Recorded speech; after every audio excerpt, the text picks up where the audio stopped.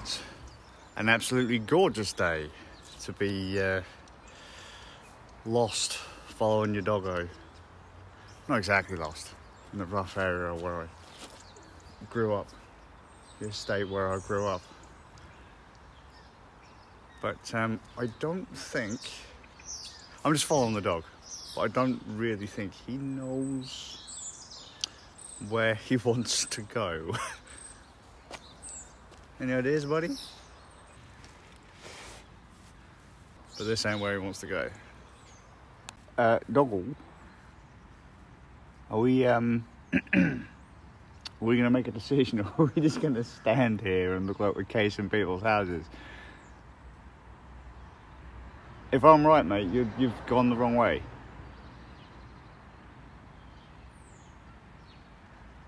Well, you have gone the wrong way, because this ain't anywhere we'd normally take it. See, two places potentially he's looking to go. Either the park, which is Broadwaters, not this way, or he wants to go to his nanny house, my mum's house. Not quite in this direction. You know, buddy, sometimes I really wish I could hear the little voice in your head. You know, just understand the thought process. What is he thinking about? What is it he actually wants to do? You know, I'd love to see it. I'd love to hear it. What's the groove? Because right now, I don't think he has a clue. If we ever get back, I'll tell him a bit. If we ever get back, I'll let you know. If not, this might be one of those like traumatic. Oh no, I'm stuck on a desert island. Day 53. I've just had to eat my own shoes. Well, he got us to the desert island. It's actually a pretty nice island, to be fair.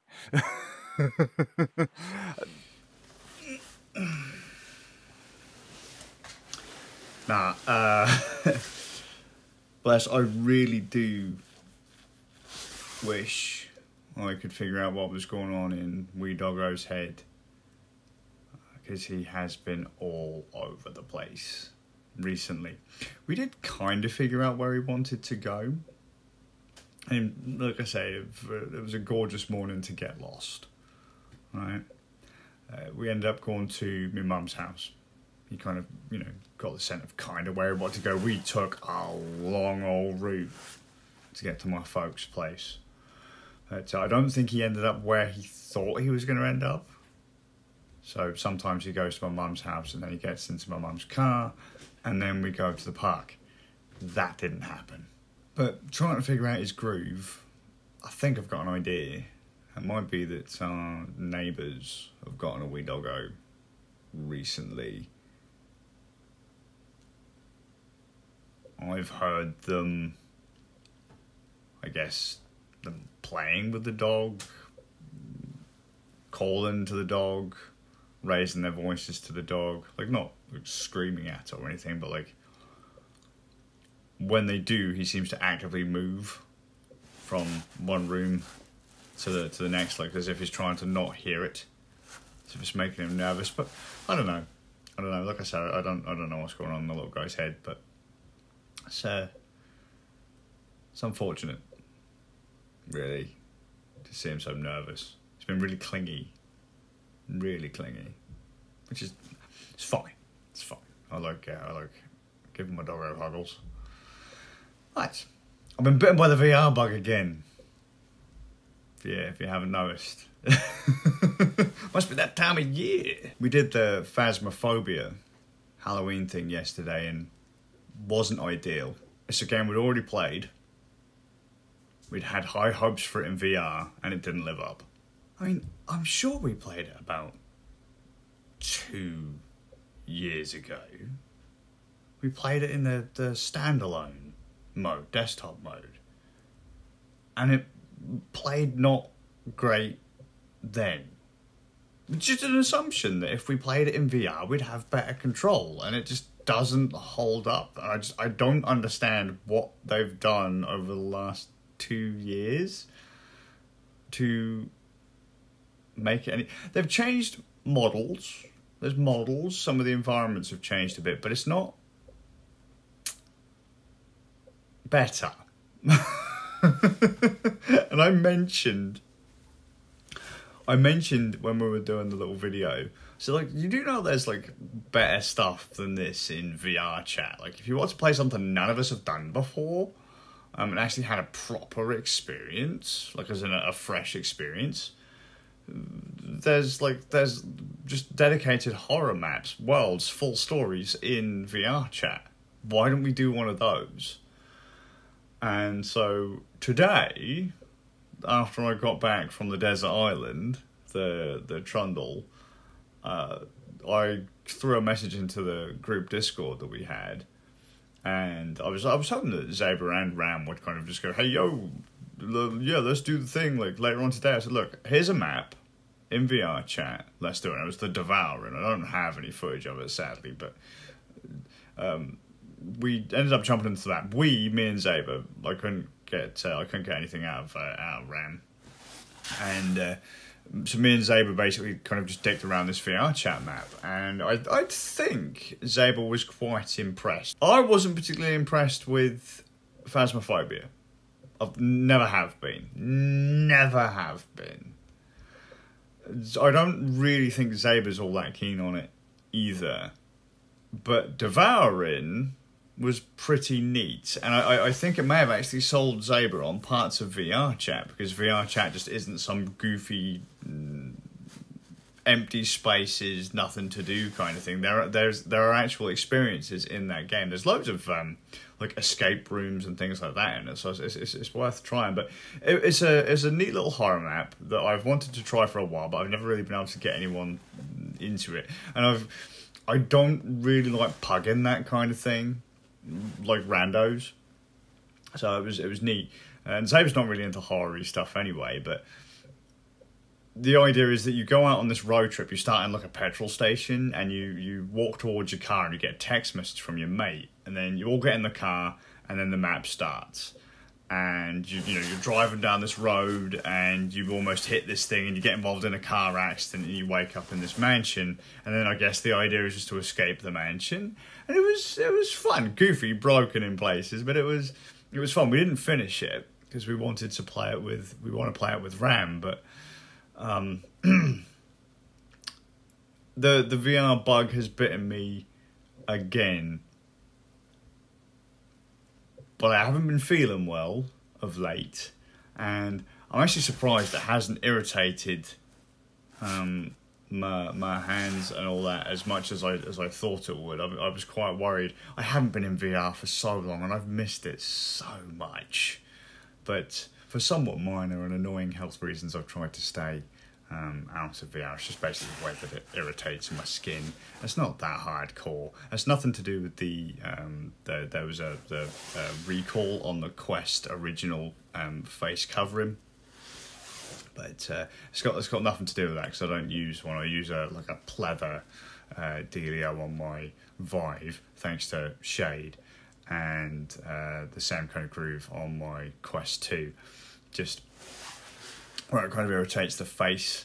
I don't really want to start kind of, because I ended up getting some bad infections, and I've just not wanted to spread that around, because that can get really sore. Really sore, and it's a right ball ache to look after. So, it's been a bit out of it, but it hasn't irritated too badly, so that's all right. That's all right. It's not too bad. I mean, I've only just come out of VR, and I don't have the raccoon face as badly as I used to. But then I suppose I used to sit in there for like 4 hours a pop. So. But VR, it is fun when you can get people together, and that it is pretty fun. And there are some unique experiences to be had. It's just sad that all of them are in VR chat. Speaking of not feeling particularly well, I mentioned yesterday about hurting my hand, and thankfully the colour is it's kind of coming back into my fingers and that. But I've had this weird issue. I won't go a huge amount into it, but just I started to lose the feeling in just this finger, and my hands I can be a bit numb from time to time. I've got the nervous system of an old man, and it was awkward to have, like, I don't know, the easiest way. It wasn't like completely numb. I'm used to like pretty dead feeling wise. I can feel right now, but it was like how to explain it? Like maybe if you've been kind of sat on your feet all day, or like sat on your legs or something like that, and you're not quite the tingly feeling, but like it was nothing there. It was a completely dulled sense. But weirdly, over the rest of the day, that started to happen to the rest of me. As I say, I've had feeling issues in the past, but this was really weird to go through. I couldn't settle. It felt like all of my skin was on fire. There was just like someone was poking needles into my skin. It was neither hot nor cold. You couldn't really, and it was just not pleasant. So I'm miserable. Gonna keep an eye on that one. That and the strange old lump in the throat, and the headaches and the dizziness and the constant tired and the just the loss of appetite. Not fun. Not really fun, but still alive. I was so tired. It's weird. It's been a really annoying thing. The whole health thing has been a really annoying thing since COVID. You know, my entire family got COVID just as lockdown ended, and we're an immune-compromised family. But, oh my God, I just remember talking to one of my mates. He's like, yeah, it took me over a year to recover. If I'm going to have to feel like this for a year, so it'll be like another 6 months or so, fuck off. This is annoying as all hell. But I'm going to wrap up the note. I just realised something though, right? If a video ever comes out from me and the quality is absolute bollocks, like JPEG quality bollocks, I've probably not clicked some things when I've hit the render button, right? Because I rendered yesterday's vlog. I'm not talking quality like the shite that I'm talking now. This is just rubbish, put it in the bin, right? But I mean the actual visual aspect of it, which again is largely crap. But if it looks like there's like blockiness and artifacting and all that kind of stuff, and it's absolutely terrible, like a JPEG, like a really old, like early, like late 90s, early 2000s JPEG, like 640 by 480 blown up to a 4K screen kind of thing. If it looks like that, yeah, I've probably misclicked some stuff, but I was using the H.265 encoder. I can't remember what the actual HEVC, MVNC, I can't remember what it is. The H.265 is one up from H.264, and the idea is that it will give you roughly the same results at half the file sizes, right? And I use a lot of storage on my machines, and it's just, I was like, I'm going to save some space again. Let's go back to H.265. I've done it before.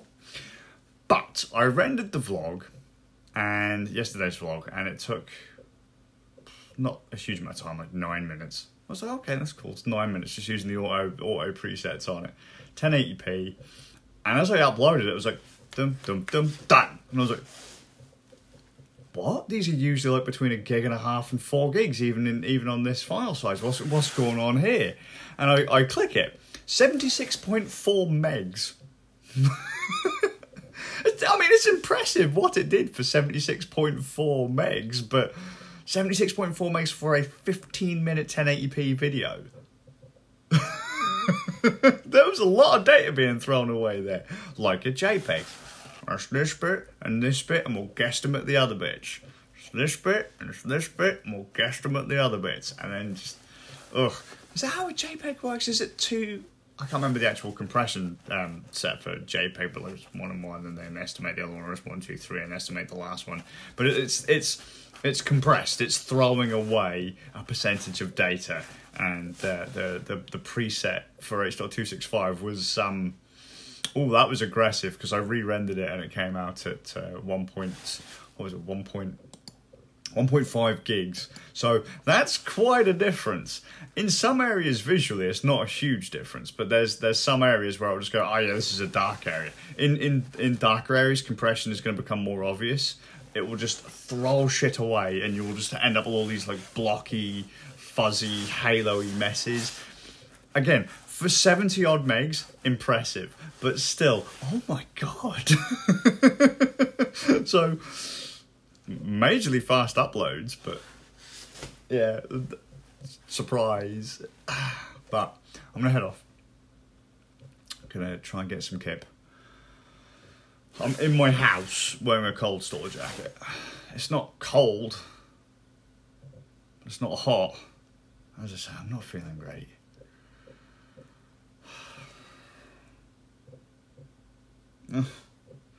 Funny enough though, my mate Walter only just gone and got COVID, so... Is this the first time he's got it, or the second time he's got it? I think it's the first time he's got it. Good luck, mate.